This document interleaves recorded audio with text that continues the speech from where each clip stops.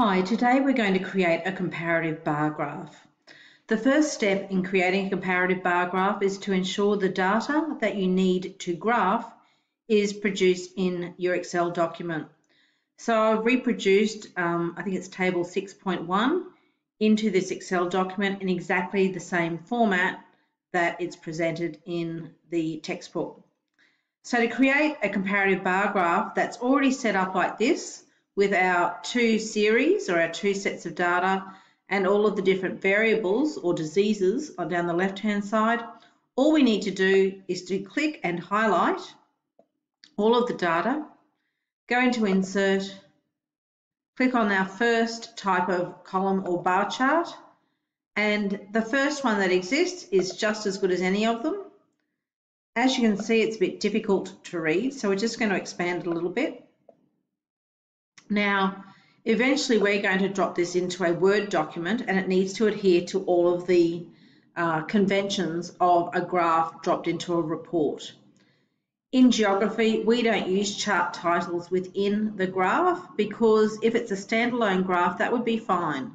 But because we're assuming that, as most people would, they would drop it into a report or a presentation, it makes more sense to create figure numbers and titles, and also allows you to find the source and to modify the document as you see fit to fit it into your document. So the first thing we need to do is we realise that there's not all of the information that we require on our graph. If we go to the plus sign on the right hand side, we can add our axes titles, and you can see that we get axes titles here very easily. So up on this left hand side, we need to identify from our OneNote document what it is, or what's a unit of measurement that we are producing or showing. So if we have a look in table 6.1, it talks about millions, so deaths in millions. We go back to our Excel document and we just change this to deaths, and of course our units of measurement are always put in brackets. Please remember that our axes must use title case. That means the starting letter of each major word, excepting words like of or the, if it doesn't start at the beginning, we use a capital letter at the beginning. Our axis title down here are the 12 big killers. 12 big killer diseases. Luckily for us, it has already identified the two series, the date ranges for our data. But to make it easier for us to understand the information that we have in front of us, we can actually add values or add labels. So if we have a look down here, it says add data labels. And because I've clicked on one red bar, it means that all of the red bars will get a data label. If I click on a blue bar, I also go over to data labels and it will add them as well. Now we can see that there are some problems in terms of overcrowding and of course the size of our data values. So what we want to do is to reduce the size of our data values. The first one, we click on and it identifies all of the blue ones. Hold down the Control key and then just click on. No, it's not going to do it for us today. So click on the blue key, and what I would do is just go into Home and reduce the font size down to about 7. Oh. Do the same for the red ones. Click on it and change the font size down to about 7.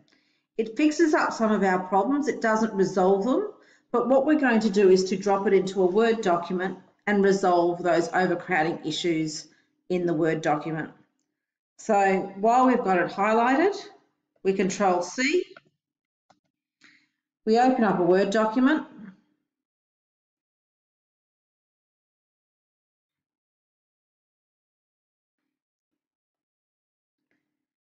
and we Control V, we drop our graph in.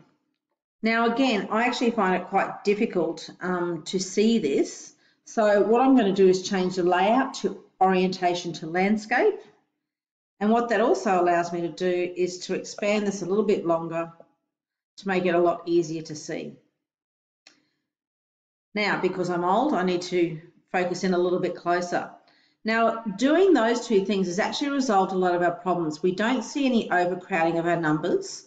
The other thing we're looking for is the numbers being affected by lines. None of our numbers, our data values, should cross a line. So the way to move that is to click on the series, click on it again, and it actually gives us that particular data value. And we can use our arrow keys, or we can click and drag it. Once I get the 4 squares up, we can click and drag it and move it upwards to make it a lot easier and get it out of the way. So I'm just going to move that up a little bit more. Okay, and what that's done is it's moved it off the line, but it's still attached to, we can understand that it's linked to the tuberculosis 2002 tab. Everything else on here at the moment looks pretty good, except of course I've just moved all of that information. Okay, so we've got all of that, which looks good.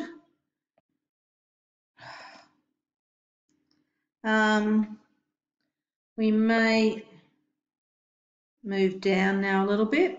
Okay, so yeah, it all looks good. We now need to follow all of the conventions that a graph should have. So the first thing is our graph should have a border. Now on here, the border already exists. The standard is for just a black border. Just make it simple. We don't want it to be anything fancy. You already know how to insert captions in Word. So we click on right click, insert caption. It automatically comes up with a figure number and we give it an appropriate heading. Now sometimes if we're just representing exactly the same data that was put into table form, we can use the same heading. So this is deaths caused by the 12 big killers, 2002 and 1993. By 12 big killers, 2002 and 1993. Press OK, and we've already got what we need. We're just going to double check that it's an appropriate size. Using a usually 11-point font is a good size, and we make sure our font color is black. We then press Shift Enter. We can unitalicize it by pressing Control I, and we now put in our source. Our source is always the author. If it's an individual, it's the author's surname. If it's an organisation, it can be the acronym or the full name of that organisation, comma, the year of publication. Now in here, it tells us that it's based on data from who. It doesn't give us a year, but we've got to assume that it's got to be after 2000. So, in Word, let's have a look at the information. So we can put in the same based on data from World Health Organization, and the date is unknown. Okay, now with this source, the only other thing we need to do is to reduce the font size. So the source is not as important as our heading, so we can bring that down to about a 9-point font. We have now done all of the things that a good graph should have, and we have presented